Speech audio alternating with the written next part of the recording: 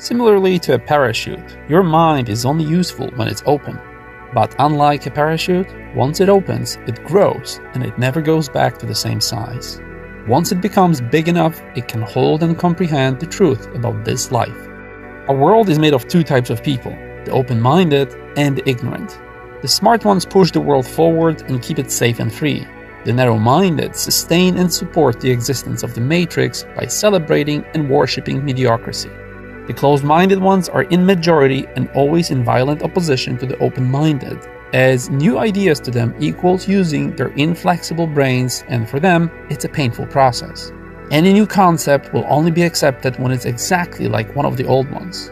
Which group you belong to will often decide about your ability to survive here. We all like to think we're open-minded, but is it really so?